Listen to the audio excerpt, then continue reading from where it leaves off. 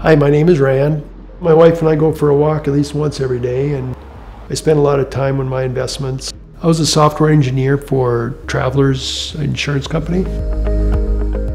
I was in a diving accident right out of high school and broke my neck and at C45. And so after that I needed PCA services, and so I need help getting up in the morning. So I'll get up in the morning, shower and bowel bladder care in the mornings, and then help throughout the day, maybe with getting lunch together or getting things to eat, if maybe helping me with going to the restroom, helping me empty my leg bag and that kind of thing through the day.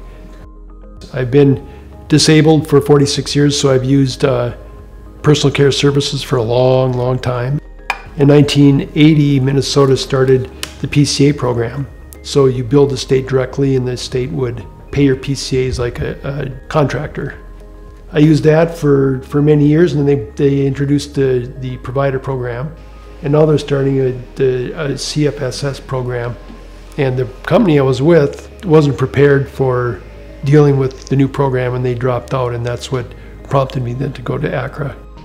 Really excited to get involved with CFSS. I wanted to find a company that was progressive and really moving forward with the program, and Accra seems like they're right there. That's where I want to be. They've got lots of people, and they also have a website that has, like who's looking for people and who's looking for people to work for. So there's an opportunity. You have to take advantage of every opportunity you have right now, because it's really hard to find people, and I think with a big organization it just offers another opportunity to find somebody. And so far with that, it's going great.